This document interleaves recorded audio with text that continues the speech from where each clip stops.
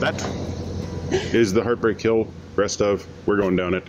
We're ready to go. Basically, you've already seen these in a vlog like a month ago. Yeah. No, we're not going to vlog it in the same way. We are just going to vlog little bits of it and try and condense this section, which is Red Bull to Middlewich, which is Heartbreak Hill and a little bit beyond, into one vlog and see how it comes out. Yeah. So there's a fair bit of distance. Well, it's raining today, so I don't know how long we're going to go for today. Yeah. So it's like 2 to 3 to 4 days of travel. But Joe needs to catch up, so we don't want to overload with too many samey videos. So, yeah. So hopefully nothing crazy happens, like a whale breaching or anything like that. But we'll see if we can capture it if it does. Ready? We go.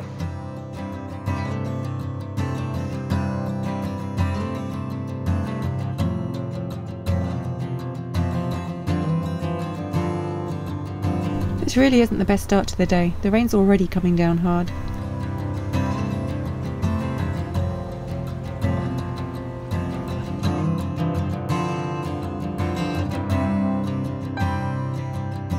We make a stop at Red Bull Services to unload the rubbish and recycling and empty the liquids tanks.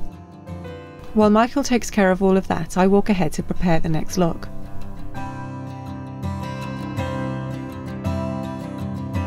As Michael mentioned, we're now on the section of the Trent Mersey Canal known as Heartbreak Hill. It has earned this nickname due to the fact that there are 26 locks between Kidsgrove and Wheelock over a 7-mile stretch.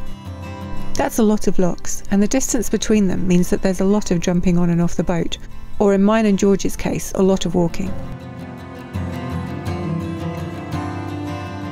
We pass Narrowboat Snow Goose and recognise David from Twitter. He very kindly puts on his wet weather gear and comes to help us with a couple of the locks. The canal water is still pretty red here from the iron ore deposits back in the old Brindley Tunnel at Harecastle.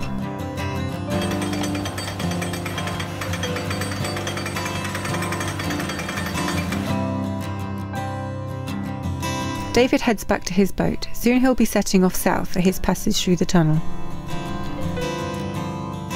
The cows are on the move as we pass, and if I'm not mistaken, there's a little bit of blue sky visible between the trees up there.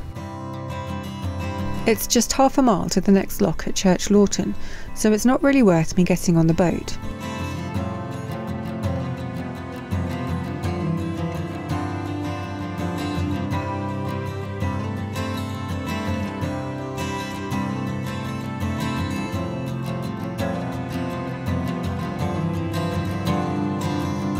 From here you can see that the offside lock is one of the ones that has fallen into disrepair.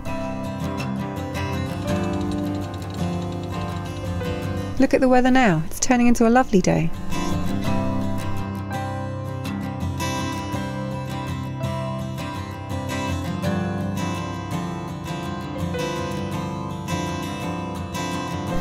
Michael reaches the next lock before me, and the very nice couple coming up the towpath lock see him approaching and set the other lock for him.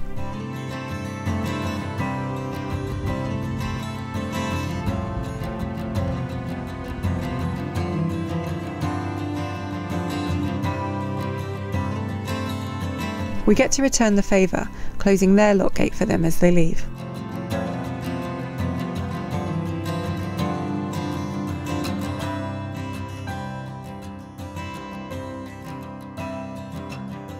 Most of these locks are in pairs, so there's a good chance that at least one will be set in our favour.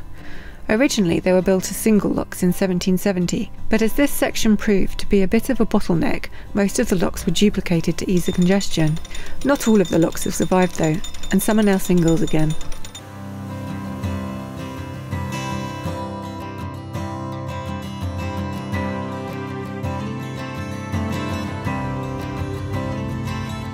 It's a mile to the next lock, and George and I continue to walk.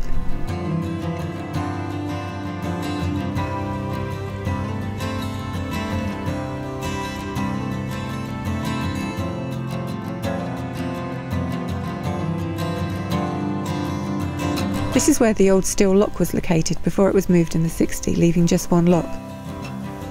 We talked about it in vlog 203. Check it out if you aren't sure what I'm talking about. It's pretty unique.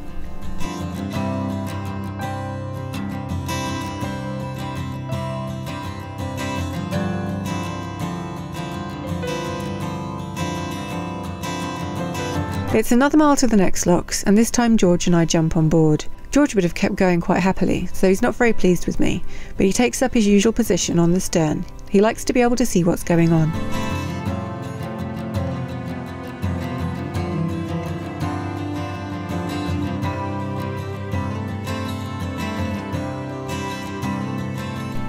We were going to pause above the Hassel Green locks for a quick bite to eat, but the lock is set in our favour, and the crew from a boat that has just arrived below the lock see us and top it up for us, so we continue through without lunch.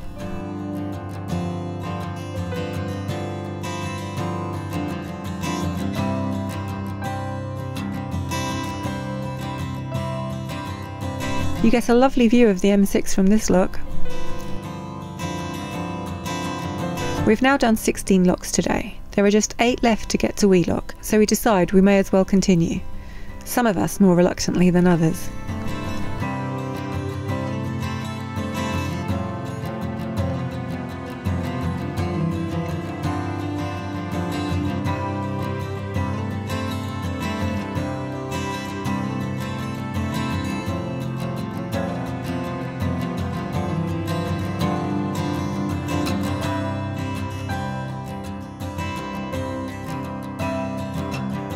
Phew, that's Heartbreak Hill done.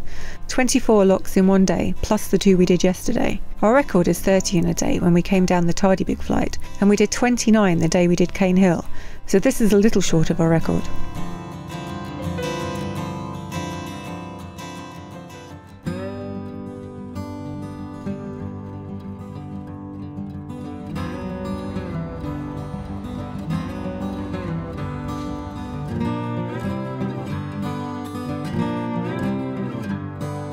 Day 2 and it's raining again. We pass Wheelock Wharf and Michael hovers with the boat while I emptied the liquids tank. Then it's all aboard for the 3.5 mile cruise to the first lock of the day.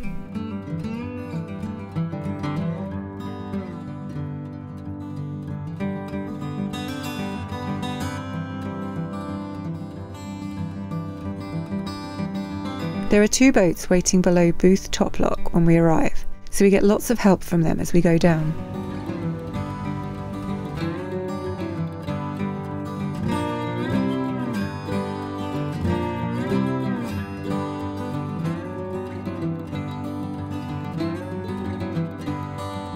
A higher boat arrives below Booth Middle Lock, so we get yet more help.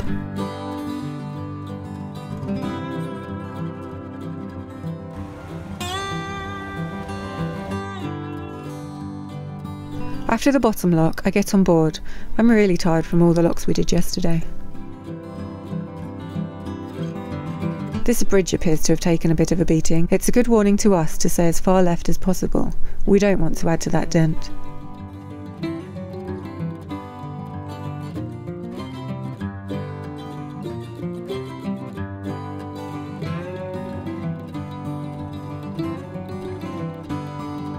We approach the top of this lock at the same time as a boat arrives below. The water in the lock has dropped about halfway, but the lovely guy on the other boat makes the decision to fill it for us. It's very much appreciated.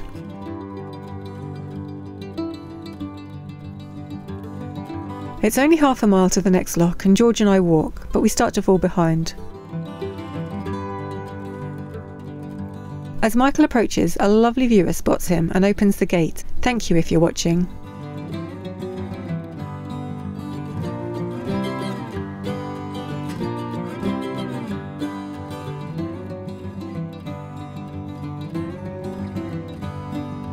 We are back at the junction with the Middlewich branch, and it's a little bit busy, with 2 boats waiting to go up King's Lock and a boat turning into the branch.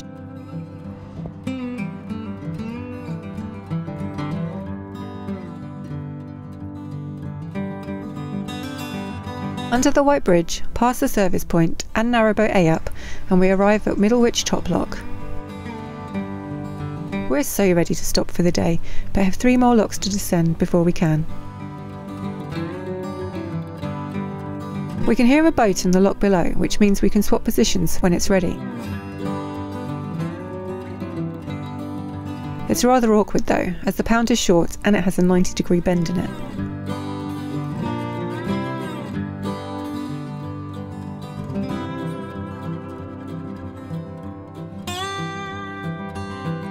There's yet another boat in the bottom lock. We really have gotten very lucky with locks today. We leave our gates open for them and wait for them to exit.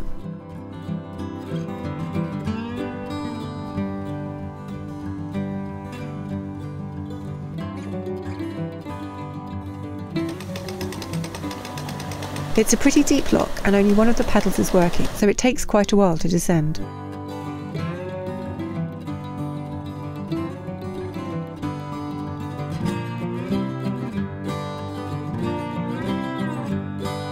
Round the bend and we take the first of these rather scruffy moorings near Middlewich town centre. At least it's convenient for the little.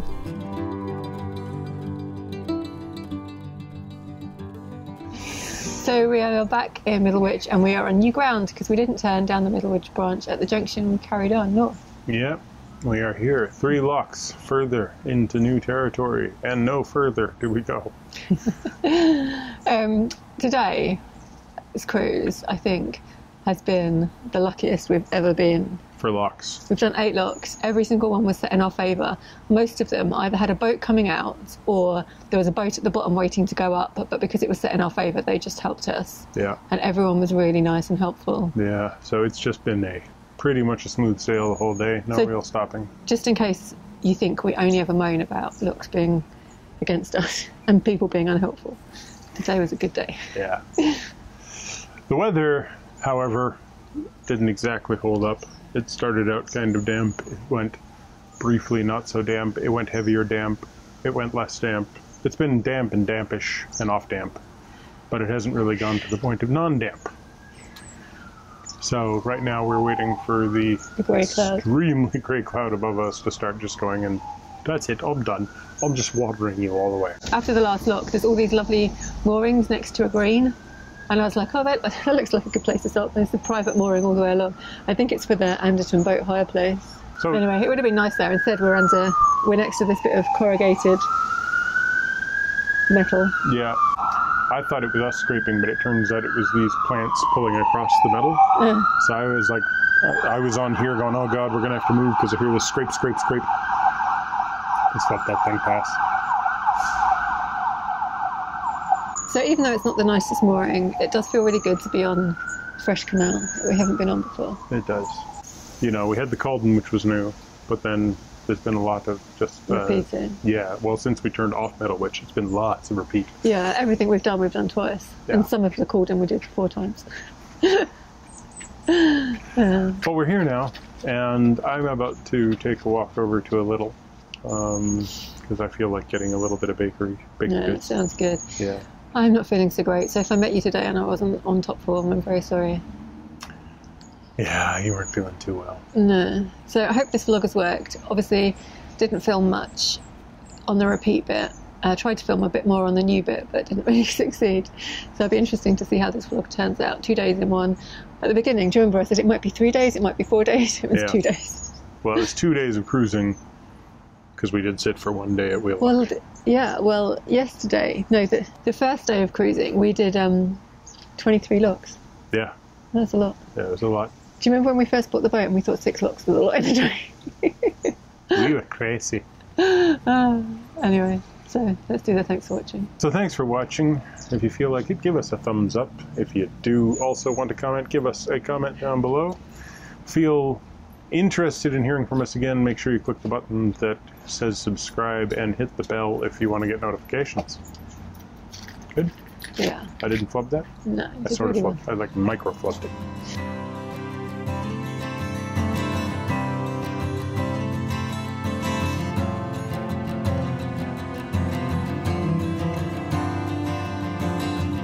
This really isn't the best start today. The raining's coming down.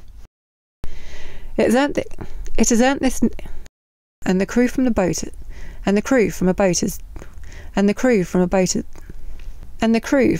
that has just arrived below, and the crew from a boat.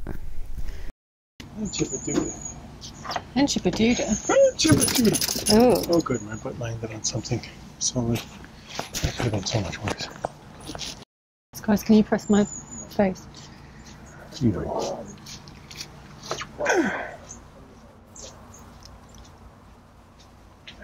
You're locked, Lassie. You're locked. Get that thing off. Michael Get turned that thing off. Scottish today. Oh my god. It's very bizarre. It's not that bizarre. I rode You on. can take away our lives. I rode And you on. can take away our lives. He's still Scottish. Yeah, but it's only temporary. It's not going to Yeah. last. It's not going to last forever. It's stopped already. Yeah, well. Thanks. Thanks for that. So just below the lock, I think it might be called Middlewich Big Lock. It was quite deep, but not that deep really.